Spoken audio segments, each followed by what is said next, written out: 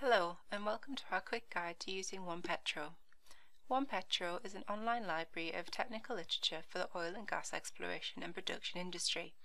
As a large portion of the industry's technology is described in conference papers, this database focuses primarily on conference proceedings and peer-reviewed journal articles.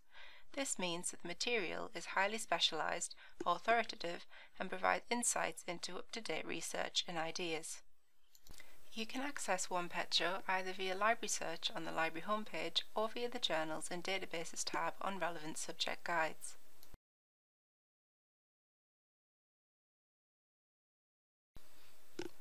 From the OnePetro homepage, there are two ways you can find information.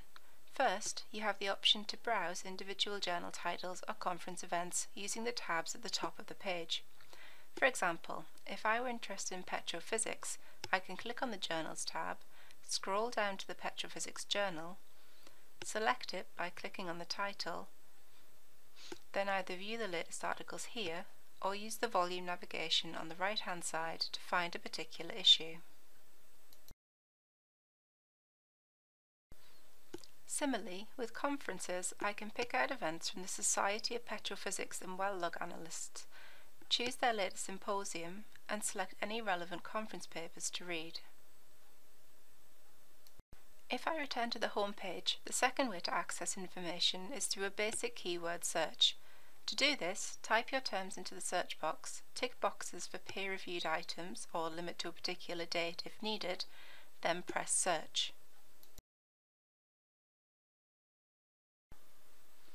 On the results page, I have the option to filter my results by date, for example selecting the most up-to-date information, journal title or conference name, publisher, and type of material. Here I'm going to select journal papers only. I can also sort my results by relevance, date published, and highest rated. The highest rated option is a technical rating given by other users of OnePetro, so should be used with caution. For now, I want to look at the most recent publications in journals.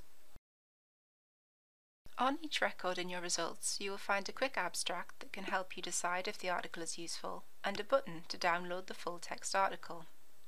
When clicking on the title of a result, you are given basic bibliographic information such as the name of the journal, publisher details, and issue number. Other issues in the journal can be browsed using the navigation box on the right-hand side. You also have a longer summary of the work, as well as a list of references, and sometimes links to other articles that may be of interest.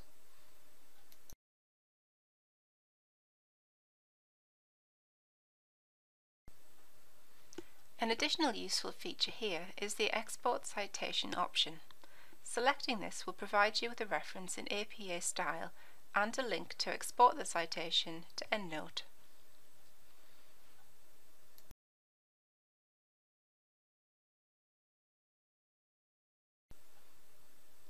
If I return to my search, you can see that the database provides some advanced search features. You can use these options to focus your search, inputting additional search terms and selecting specific authors, publishers, journal titles, or conference events.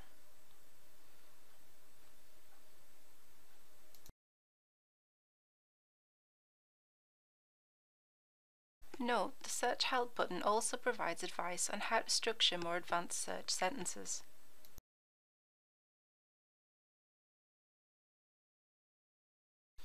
Finally, if you register for a OnePetro account, you will have the additional option of being able to save items or searches and to set up alerts to keep up to date on new material as it's published. Once you've logged in, the Save Search and Save Item buttons will be visible. You can find your saved items under the My Account tab, and from here can set up email alerts for saved searches or export citations for all saved items.